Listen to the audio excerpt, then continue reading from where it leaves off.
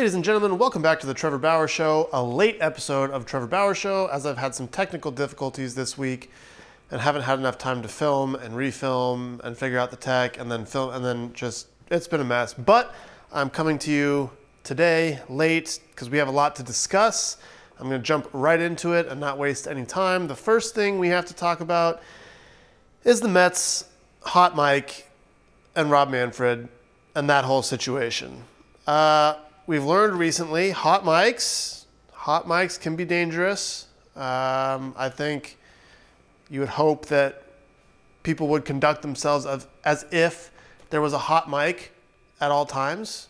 You would hope that the people that are speaking to you when the mic is on are giving a true representation of who they are and not some false narrative or false perception of it, and then they're really different when you hear them when they don't think the mic is on.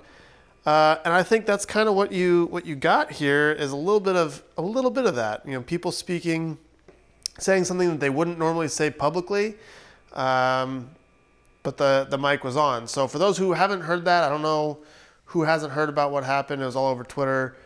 Basically, Brodie Van Wagenen, the Mets GM.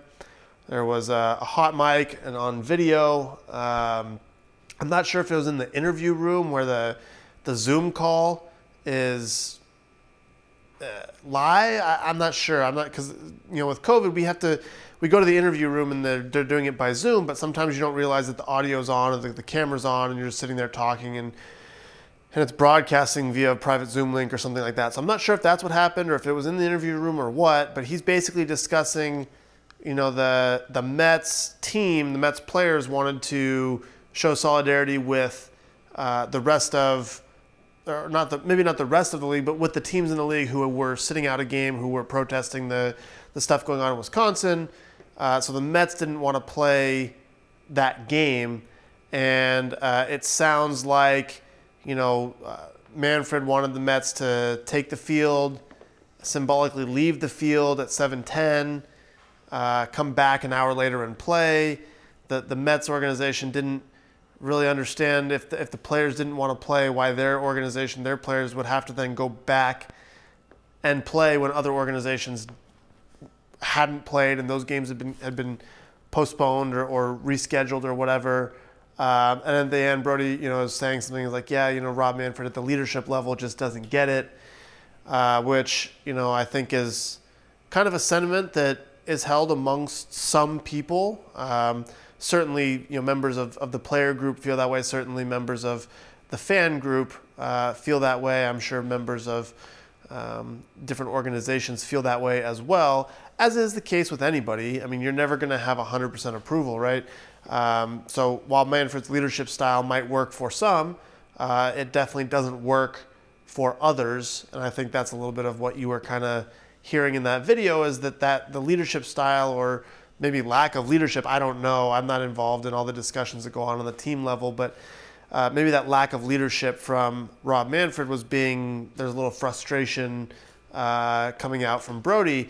And these are the conversations that happen behind closed doors, but usually they stay behind closed doors. And this one just was hot. The mic was hot. So it became public. It was all over Twitter.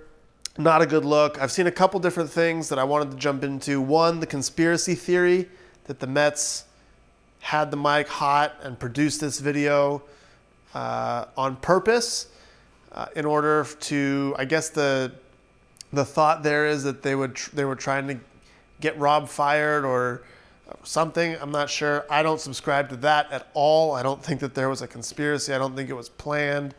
I think it was just a situation where a private conversation happened to take place in front of a hot mic, being in those interview rooms and stuff like that. I've had multiple conversations this year about like, hey, just be careful when you go in that room. Like sometimes the mics are on, sometimes whatever. So I think that's what happened. So the conspiracy theory to me, out.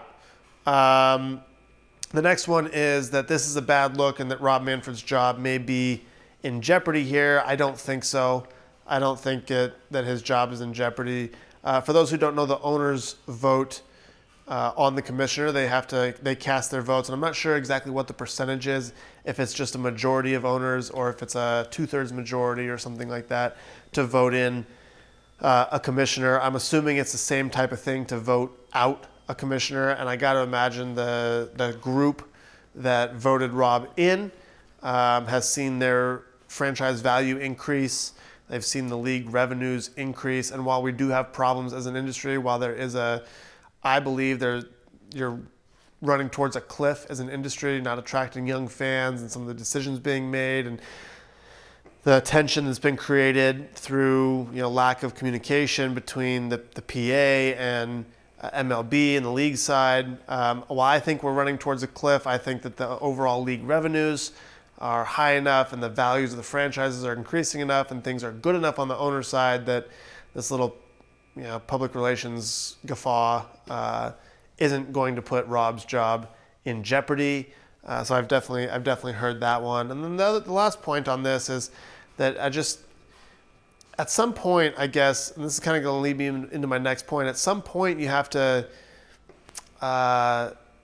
make a decision how you're going to run your organization, your league, and if you're going to be okay with players expressing themselves, then you need to always be okay with players expressing themselves. And if you're not going to be okay with players expressing themselves, then you need to always be that way. This is a situation where I think the Brewers kind of started it in baseball. The Brewers started this, the kind of like, we're not going to play tonight. We don't feel like as a team we should be playing baseball in light of whatever else is going on. So they started it, and then that was okay. That happened, and then they weren't asked to play the game. There was no symbolic moment. There was no come back to the field or anything like that. So if you're going to be okay with that as a league, then you need to be okay with it when the other teams do the same thing, regardless if they're in New York, if they're in Miami, Seattle, Houston. It doesn't matter where they are. Like, you have to handle it the same way. Otherwise, people are going to start questioning, like, well, why was it okay over there and not okay over here? So I think that's a little bit of what's going on there, and this kind of contrived PR stunt or statement that it seems like, and there's been some reports, I guess, of it was miscommunicated or whatever, but it seems like this kind of contrived PR stunt was coming from the league office, from Rob, saying, this is what we want you to do. Well, if the other teams haven't done it, you can't have a double standard there.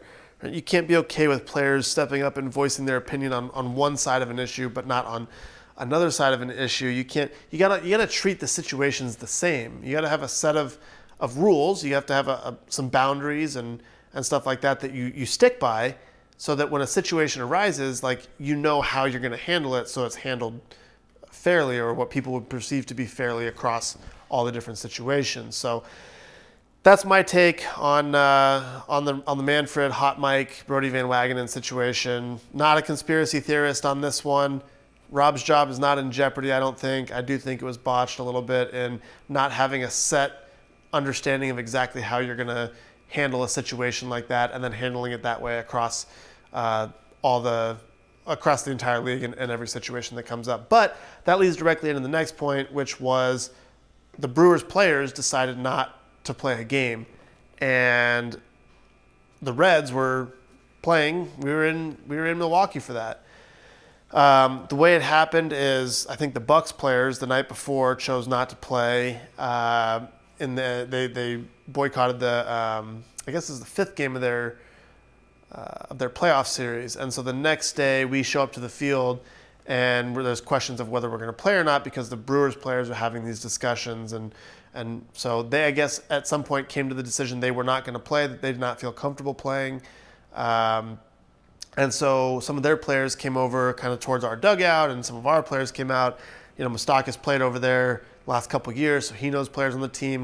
Players kind of know each other nowadays. Everyone talks. Everyone's got friends on different teams and stuff like that. So there was a small group of players from the Brewers and from the Reds that kind of met there and discussed some things. And the Brewer players informed us that we were not going to play, or that they weren't going to play. So then the situation became basically that we didn't have an opponent to play, so our organization had to figure out, I guess, if we were going to accept the forfeit loss, or if we were going to then, I guess, pull out. I don't know exactly how the technicalities of it work, but what ended up happening is that we as an organization chose to not accept the forfeit loss and to just push the game back.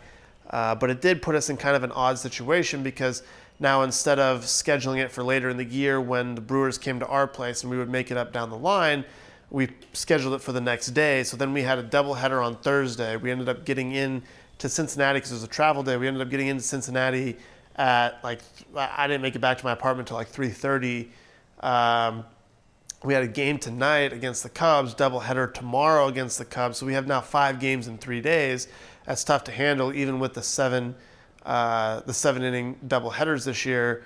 And that was something that, that I guess maybe we didn't have a choice in the matter. I'm not sure exactly what went on and why it was scheduled that way. So that's one side of things. The other side of things is, the Brewer players deciding not to play. And this kind of goes back to the leadership style that I talked about with Rob. And I think that if you're going to be okay with the players voicing their opinions, then you need to stand behind that. And so in this situation, this first situation with the Brewers and the Reds, that they did stand behind that. The players were able to voice their opinion. They stood up as a group. The Brewers players stood up as a group and said, this is what we feel comfortable doing, and there are things bigger than baseball that we value more than baseball, that we're going to set baseball aside for today, and we're going to spend time, I guess, talking about, thinking about, being active with the situation that was going on. And so that is good, and I think that that's how it should work. My personal opinion on the whole thing is that I support every single player standing up for whatever cause it is that they feel good about, that they want to go and champion, that they feel passionate about trying to make change with, whatever it is, whether it's a charity, whether it's a social movement like this, whether it's a certain disease that they're passionate about trying to get rid of and address. Whatever the situation is, I think each individual player should feel empowered to use the platform of being a big league ball player to try to make the changes that they would like to see, or to try to address the issues that they would like to see. I don't think the league itself should have an opinion on things one way or the other, and this is why. Before you start calling me callous and a racist or whatever the case is, you got to hear me out.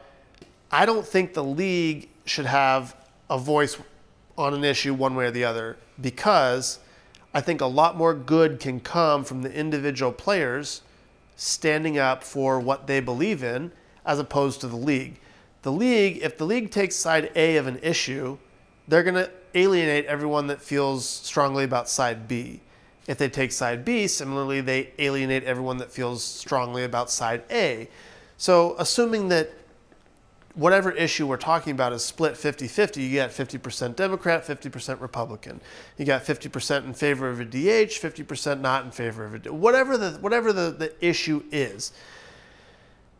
When the league comes out and takes a stance on it, you alienate 50% of the people. So now there are less people that are interested in watching your league, which means there are less eyes on the product, less eyes on the player, which means the industry itself suffers and the player voice also suffers. Less people watching, less people caring about what baseball players have to say, less influence that the baseball players can have.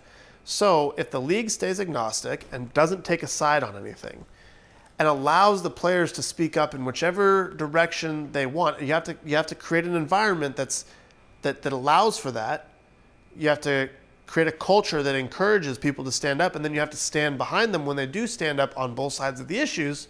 But if you do that, then I think a lot more good can come for all these individual causes, because you have individual players speaking about it. Now, there's a reason that athlete endorsements are a thing, because the general public tends to listen to athletes. They know the athlete, they trust them in some sense because they see them play, they feel like they know them, whatever the case is. Hey, if it's good for him, he's a professional athlete, it's got to be good for me, that type of thing. And that goes for advertisers. You see this all the time, an athlete advertising for Nike or for Adidas. You see car commercials for the local dealership. You see Budweiser. You see, it goes on, because when athletes speak about something, it matters to the public. And this has been proven over and over and over. So the more you can give the athletes a platform to speak on these issues, the better off you're going to be, the more change and the more good can come from it.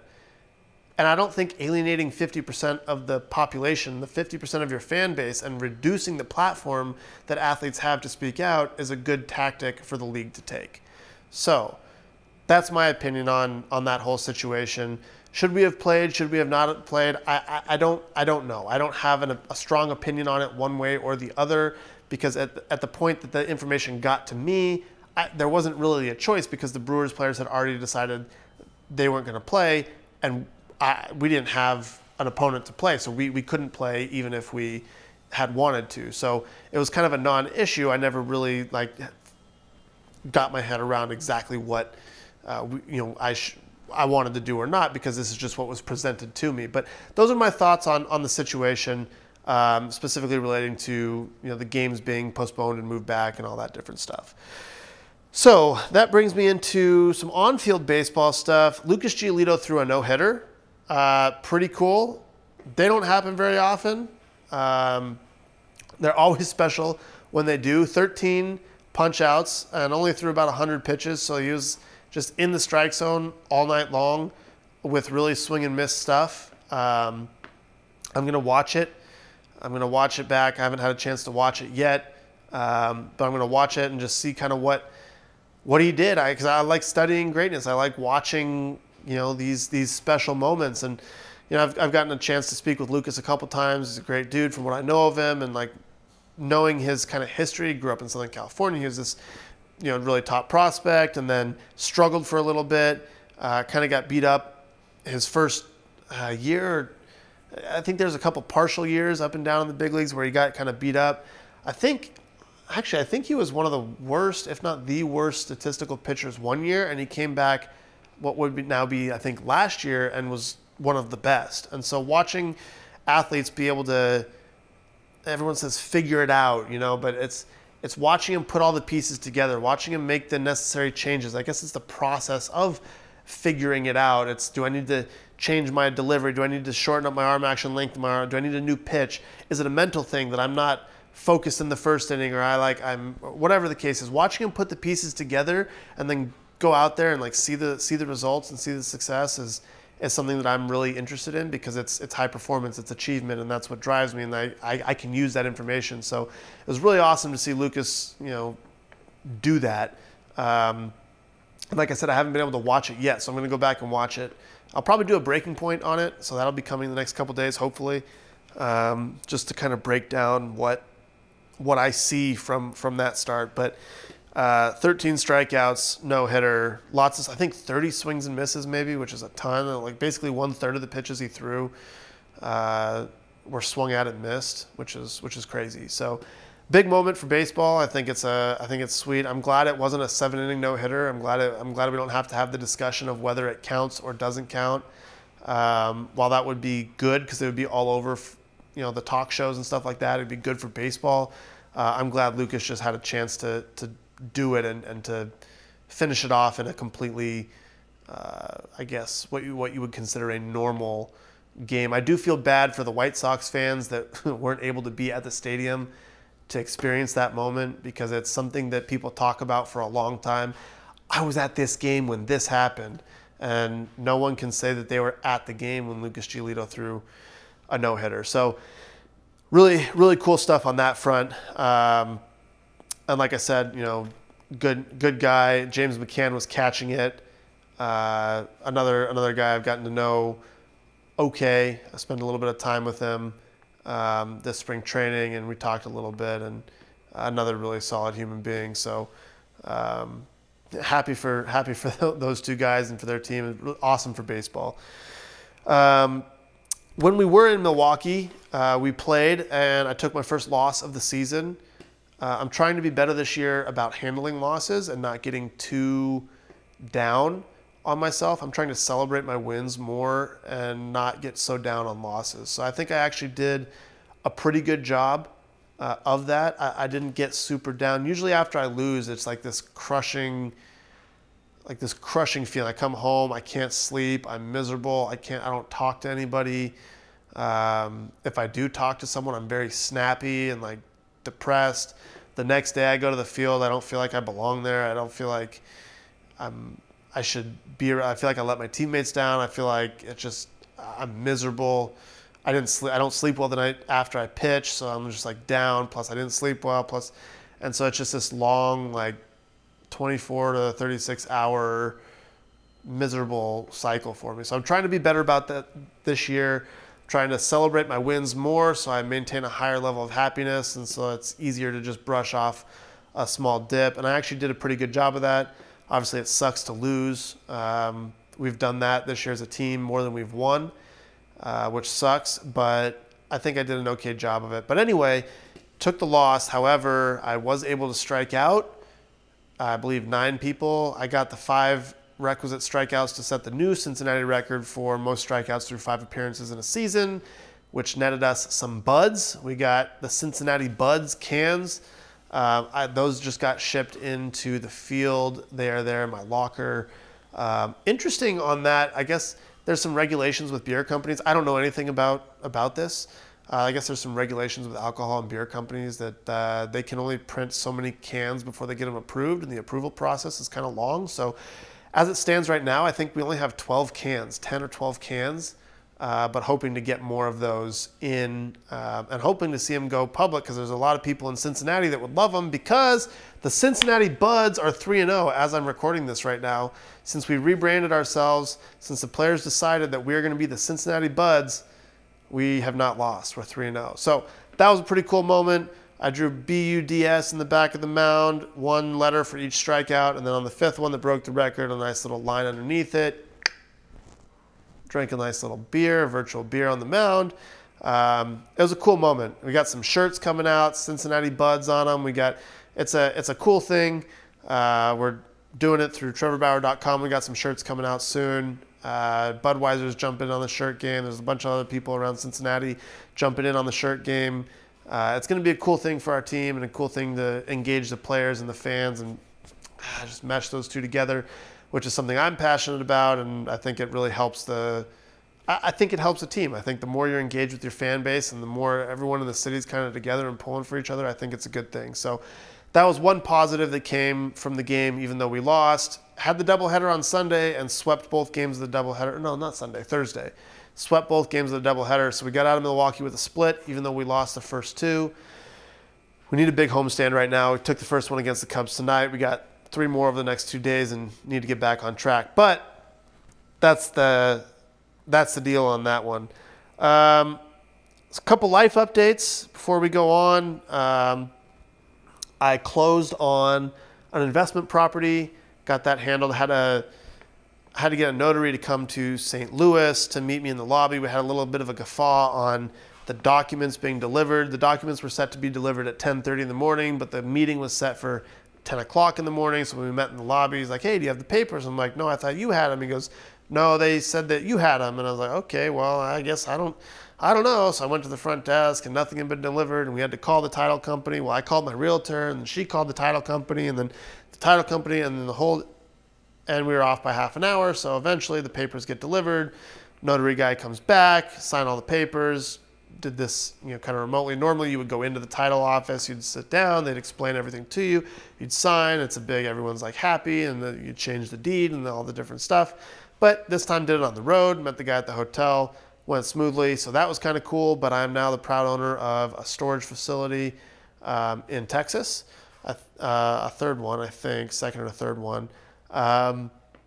So investments are going right, going pretty well. Storage facilities are an interesting investment. I know most of you aren't here to hear me talk about investments, but they're one of the things that makes sense for me and how I'm kind of organizing my finances and separating some money off to be in the risky category, which is like my business ventures, and some to be in the conservative category, which is your physical property and some storage sheds, houses, residential, commercial, stuff like that, and then some kind of in the middle, which is in the market, some more conservative in the market, some a little bit more risky in the market. And it's like I try to kind of balance out the spectrum a little bit. So that was kind of a cool thing. First time I've done a closing on the road, which was kind of cool. And it was my mom's birthday, so I have to give a shout out to Kathy Bauer. I love you, Mom, if you're watching this. Big shout out to you. Happy birthday. I know we talked a little bit on your birthday. I wish we could have spent it together. Normally I would, normally that's a possibility. This year with COVID, it doesn't really make sense to travel and can't come to the games and all that stuff. So some of our routines and some of the fun that we get to have together on your birthday is not possible this year, but I love you and thank you for everything that you've done for me, that you continue to do for me, being a eternal source of positivity and support in my life. So happy birthday, and look forward to another year of late night giggles and jokes and fun and random positive text messages that brighten my day and all the different things you do for me. So thanks, Mom. Next up would be a rant of the week. I don't really have a rant of the week this week. I don't have anything nothing really. It was kind of a smooth sailing this week in my world. I don't have something that I'm, that I have a strong opinion on. So we're going to skip rant of the week this week. I'm sure I'll have a rant of the week next week. I generally have some, but this week no real rants, which means that we're going to jump right into week tweets, and we got a couple week tweets. Favorite segment, the weakest of the tweets I received this week. We only got a couple weak tweets this week because most people were talking about the Budweiser celebration. And so even though I lost a game, usually when you lose a game on Twitter, there's some really weak tweets that come your way. A lot of people have an opinion. But no one even really talked about the fact that I lost because everyone was talking about the Budweiser celebration. So kind of an interesting thing. You do something that's clippable, that's short, and gets shared a bunch. I think one of the videos of me doing it has like 700,000 views or something like that. And that dominates the narrative of the game. And so all the negativity kind of just gets washed out and erased by all the people sharing positive thoughts about the little clippable moment. So kind of a revelation for me. Might do something like that every game now, or something like that, to get some clippable moments out there so that I don't hear as many of the internet trolls. But with that being said, we have some weak tweets. First weak tweet, quote, "Have to love a teammate playing for the name on the back of his jersey rather than the front. At least he didn't chuck the ball into the bleachers." Okay, so the assumption here is that by me celebrating something, I'm playing for myself. I think that's the assumption there, playing for the name on the back of the jersey rather than the front. Except for the fact that this is like a whole team thing. Like, it was something that was bringing all the team together. Like, I was talking to my teammates about it for a couple different weeks. Everyone was fired up about the Cincinnati Buds thing. We were all coming up with like, what celebration should we do? And so this is actually something that brought the team together, that the whole team was playing together for. There's a little bit of competition between me and Sonny. So some friendly, like, shit talking back and forth that brings teammates closer together. There's people wondering if we're going to do it. Me and Kurt were like locked in on the same page, like, got to get those cans. So this is actually something that was not me playing for me. It was me playing for the team. So the fact that you think that I was playing for the name on the back instead of the name on the front couldn't be further from the truth. So that part's weak. And then at least he didn't chuck the ball into the bleachers. Well, that's just so old and stale.